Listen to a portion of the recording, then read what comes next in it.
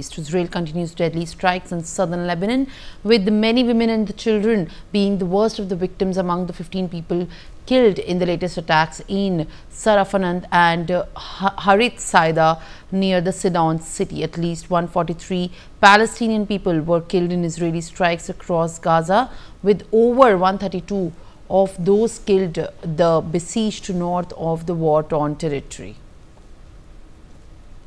All right, joining me live on the broadcast is my colleague Ayush to give us more details about how the situation is unfolding in a very difficult manner for the survivors and the families of the victims who have in fact lost their lives. Israel, as Ayush continues its deadly attack, the total number that we can understand is in fact 143, which has a lot of women and children as well. But the 15, including women and children in the latest attacks, have been the worst affected and been killed in the latest attacks in the Sarafan and Harith Saida, which is near the Sidon city. What exactly is the situation on the ground? Has in fact the Iranian authorities been making any publicized statement over how the attack on these bases are being now defended? Well, yes, Israel has escalated its military operations targeting southern Lebanon with a series of airstrikes that have resulted in the deaths of at least 15 individuals, and many of whom are women and children. These attacks have occurred in the regions of Sarafan and Harith Saida, located near the city of Sidon, further heightening the tensions in the area.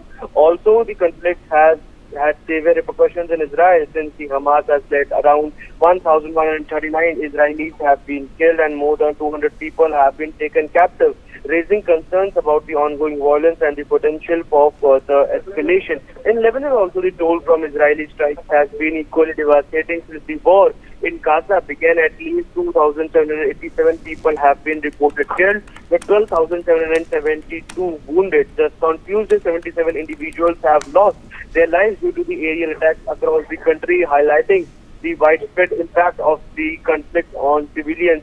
As the situation unfolds, the humanitarian implications continue to grow, with thousands displaced and in urgent need of assistance. The international community remains concerned about the potential for further violence and ongoing suffering of those caught in the conflict. For more such videos, subscribe to the NewsX YouTube channel, hit the bell icon.